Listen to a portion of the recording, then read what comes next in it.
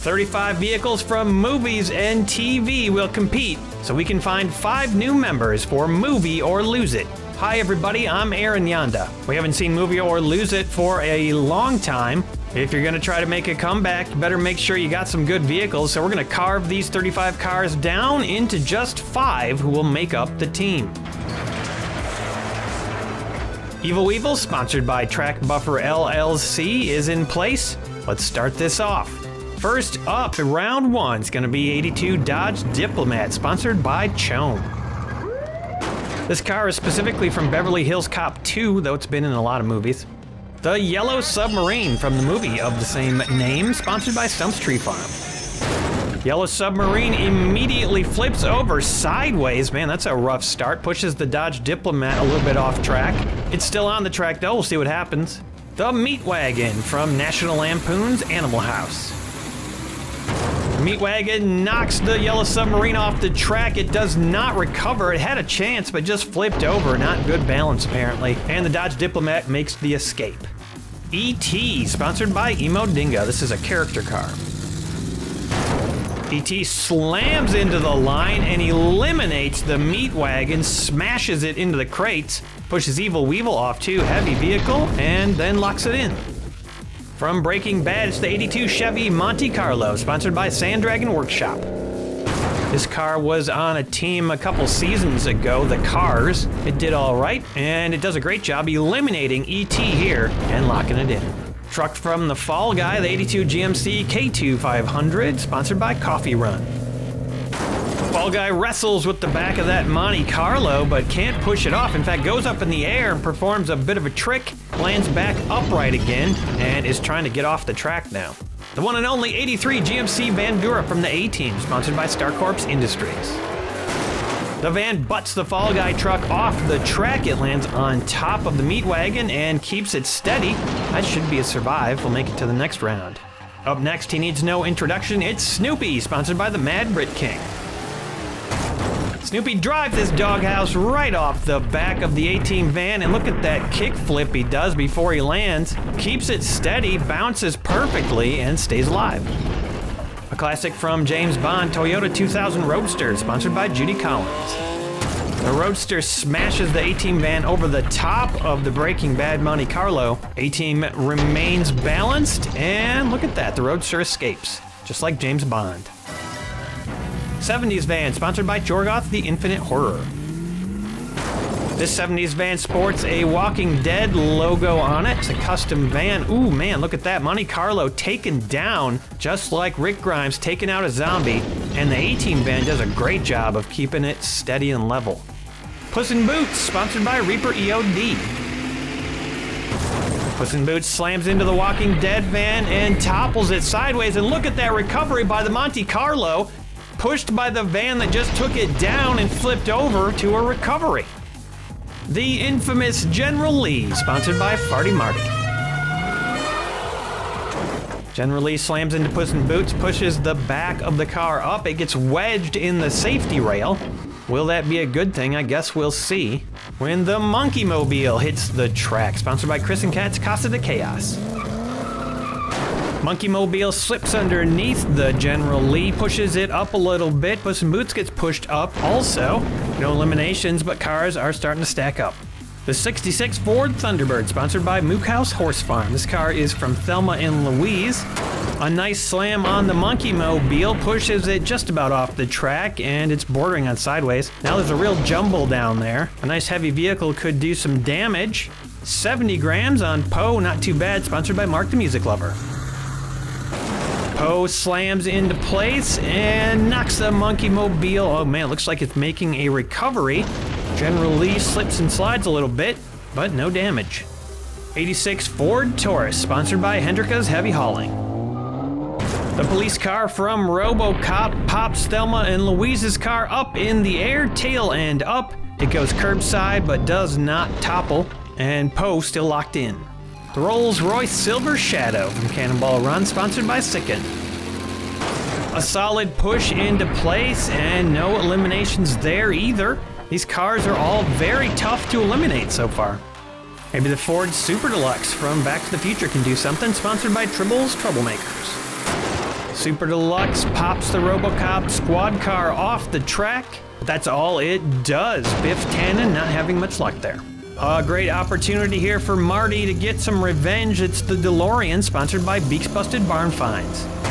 And it doesn't work out. He can't knock Biff's vehicle off the track. A little movement up front, but still no eliminations. It's been a while.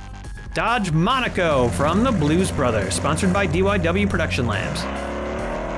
The Monaco slots into place, and now we got a line growing. These cars are tough. Here comes a pretty big one. 77 Plymouth Fury, sponsored by Jason's Bits Boys from the show Hunter. The Plymouth Fury forces the DeLorean underneath the Super Deluxe, and it is poised to take a tumble. Here comes another 77 Plymouth Fury. This one is from the A-Team, sponsored by Mr. Mark. It's also a police car. It slams into the other Plymouth Fury, and it knocks the Super Deluxe over, but the Super Deluxe makes a recovery. The DeLorean does not. I even have a feeling that manure on the top of the Super Deluxe actually helped it make that recovery. The Mercedes-Benz LG 300. And there's Indiana Jones being pulled behind it. Sponsored by Sean and Patrick Hogan, it slams into a tight line and flips over, cannot control after that big impact. I don't know where Indiana Jones went. I think he's around there somewhere. Kit now, sponsored by Tim the Bear Neal. Kit slams into the Mercedes, and Indiana Jones and the vehicle itself topple over and out. They will not be on the team. Here's a Star Wars car, Zuckuss, sponsored by Sloss Automotive Sachet and Buffet. Zuckuss takes a shot at Kit, but can't do much. Makes it go curbside, but then goes curbside itself. The line is tight. Speed Racer Snake Oiler, sponsored by G-Zeus. Snake Oiler takes a shot at Zuckuss. Zuckuss flips over on that rounded top. It survives, and now Kit is poised to take a leap. Another Speed Racer car coming right down, the Mach 4, sponsored by Sid from Cybertron. The Mach 4 takes out its fellow Speed Racer car. Snake Oiler flipping over upside down, and Kit managing to just about escape, but not quite enough. That is a bad position to be in. Chitty Chitty Bang Bang, sponsored by Jedi. Chitty Chitty Bang Bang, a flying car, doesn't manage to take flight on that hit, but stays level and on the track. 89-gram hit coming up, 75 Chevy Blazer Custom, sponsored by Price X Private Parts. A hefty hit from the Blazer that was in Jaws, and Chitty Chitty Bang Bang slides to a stop, makes a nice recovery. Not so nice of a recovery for that Blazer. A little bit top heavy, and it's out. It couldn't quite monster truck its way out of that situation. Final car of 30, the Ghost Rider Charger. We've seen this car before, sponsored by Sean's Toy Room. I believe this car used to be on the Dead and Gone team back in the day. Back in action now for Movie or Lose It. Takes out Kit, and that will be another elimination to end round 1. There's going to be 9 eliminations in the round. That's not very many, but that's a good sign for Movie or Lose It. They want the 5 best cars they can get. One measurement here on the Super Deluxe Biff Tannen. Turns out the car is eliminated. Marty McFly has won after all. That'll put us at 10 eliminations. Let's take a look at the aftermath. 25 cars left. We gotta go until there are 5, so let's head right into round 2. Action. And because the Movie or Lose It team really wants to test these cars and see what they're made of, they're gonna increase the speeds and try to get a bunch more eliminations. Monkey Mobile heads down first, goes curbside immediately. The Monte Carlo speeds down afterwards and knocks the Monkey Mobile head over tail, but it makes a nice recovery, landing down by the crates. That's a good sign at increased speeds. Next up, it's the Fall Guy, a big hit that bounces up on top of the Monte Carlo and then starts to slide off the track. It is poised in an awkward position though. A-Team is next and takes down the Fall Guy GMC. That thing goes over sideways and probably is finished. Puss in Boots takes a shot at the A-Team van, manages to almost push it off the track, and what a catapulting landing afterwards, flipping around. That car is showing some good agility. The James Bond Roadster slams into the Monte Carlo, manages to help the A-Team van dismount and basically make a recovery. The Blues Brothers bash their way into position, and the Monte Carlo goes curbside. Zuckuss with a big hit, and the Monte Carlo is finished off, tossed over upside down. It will not make the team, and right now Zuckuss is also in peril. Plymouth Fury does Zuckus a favor, tossing it on top of the side of the A-Team van, where it attempts to make a recovery, but can't quite do it. If it gets out of that position, it might have a chance. And there was the chance. Ford Thunderbird pushing Zuckus all the way off the track. It makes a recovery, and the Roadster's going off. Cannonball Run Silver Shadow mixes things up a little bit. Ooh, a bumper has come off of the Plymouth Fury, it looks like. The back of that squad car has lost a bumper, and we've got some damage. Chitty Chitty bangs into place. The Roadster starts to exit the track. Speed Racer with an undercut, and that was Chitty Chitty Bang Bang's weakness. It gets flipped over upside down, the wings not preventing the elimination, and look what happened to Mach 4. It just flipped over on the track, took itself out. Snoopy hurls himself off of the Mach 4 Speed Racer, tumbles all over the place, bounces off of his own head, and just about makes the recovery, but can't do it. The 86 Ford Taurus hits a wall. The Rolls-Royce remains immobile, and the push bar on the front of the squad car goes flying all over the place, breaks off completely, and that Taurus is going over. Poe finishes off the RoboCop car. It drives nice and smooth over all the rest of the cars, but then just loses it right at the end. The Plymouth Fury slots in. We got a line of 5. Ghost Rider joins the crowd. Now we've got 6 backing up. Dodge Diplomat tries to get under Ghost Rider, but can't really do it. Man, this line is really going far back. The General Lee yeehaws into place and starts pushing the Ghost Rider off the track. Has a little trouble staying on itself. But that is the last car of the round. We've already gone through 25. Increased speeds garnered us 6 eliminations, and Plymouth Fury lost its bumper. Pretty tough car, probably isn't gonna need that bumper anyway. There are our 6 eliminations. Let's take a quick look at the aftermath. We're down to 14 cars. Movie or Lose It has a lot of good cars to choose from here. But just how great are they? Let's find out in round 3 by going up to maximum speed. We're gonna make all these cars push it down as fast as they can. The Fury speeds into position. And the Roadster smashes into position. Something got broken off. I can't really tell what it was. Back of the Fury does not look damaged, so it must have been the Roadster. And even at maximum speeds, these cars are just locked into the track. They cannot be removed. Even Puss in Boots cannot manage an elimination. There is stuff flying everywhere. Bits and pieces breaking off the cars at maximum speed, but still no eliminations. Rolls-Royce firms up the line but goes curbside. The Thunderbird loosens it up a little bit, the hood of the car going straight up and staying there. The Diplomat firms the line back up. Puss in Boots is squeezed out but makes a fantastic rollover to a recovery, and the Rolls-Royce also recovers, still no eliminations. Poe forces the Dodge Diplomat underneath the Thunderbird, a little bit of action now. Big van coming down, and look at that hop by the Thunderbird. What a recovery. The Diplomat is going over and is in danger. Could we have our first elim in this round? The Diplomat somehow escapes the line, and now the Plymouth Fury up front is starting to go over, but it doesn't quite go.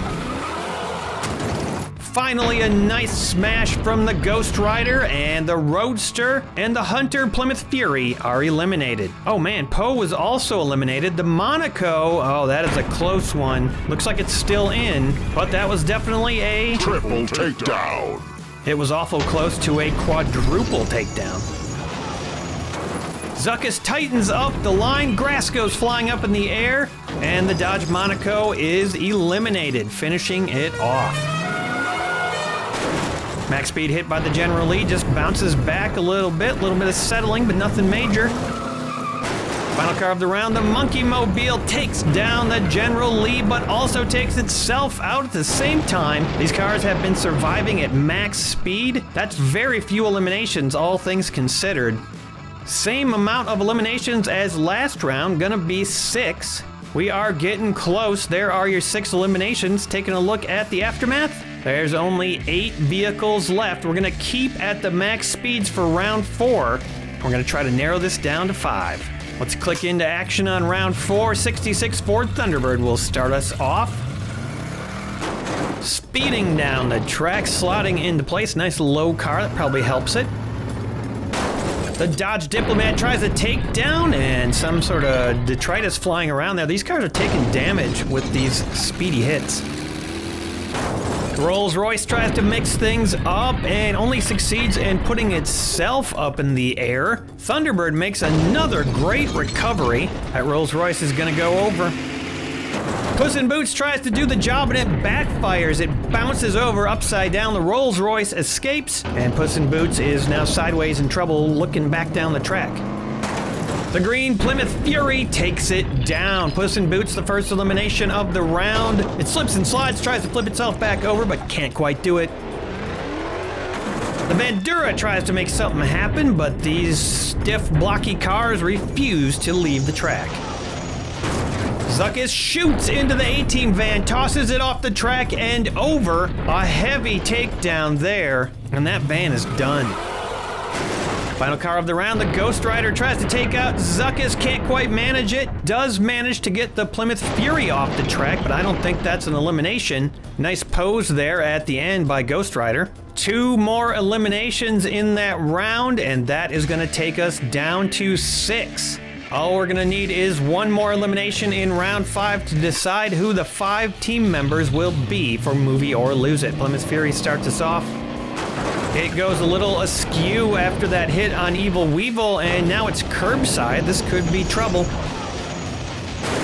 And trouble it is. Zuckus providing the takedown and basically ensuring that Zuckus makes the team as long as it can get off the track safely. If more than 1 car is eliminated, we'll have to come up with a different way to decide the winners here. And that'll do it. Zuckus is almost certainly going to be on the team. That's our first team member decided. If the Thunderbird can stay in that position, it will also make the team. No track buffer left on the track, and the Dodge Diplomat struggles with that hit.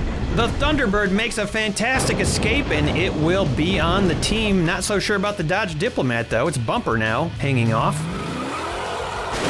Ghost Rider does the Dodge Diplomat a huge favor, tossing it off the track, flipping it back over again. The Bumper now just barely hanging on and also bent, but that car will make the team. Great recovery by the Diplomat.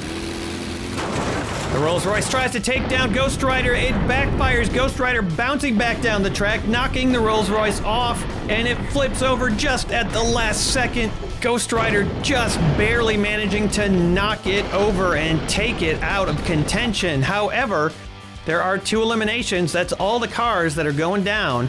The Plymouth Fury and the Rolls-Royce were both eliminated. That takes us to 4 cars, but we need 5 cars to make this team. So this is where all of you who support this channel get to make an important decision. Do you want that Rolls-Royce on the team, or do you want the Plymouth Fury? If you're already a patron, head over there now and place your vote. If you are not yet a patron, now's a great time. Lots of cars to get sponsored in this upcoming season.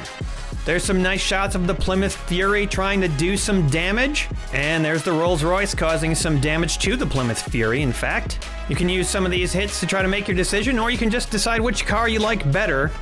Any criteria is fine, and anybody at any level on Patreon can vote. I figure since the reason I can keep making Junkyard Joust is the support of my patrons, that this is a great way for them to have some input into the next season. Thank you for watching, everybody. If you're new to the channel, please subscribe, like, and comment. You know I like to hear from you. We'll be back next week with a big match, the first custom semi-final. It is gonna be a wild one. Until then, have a good one. See you soon on the Junkyard Joust.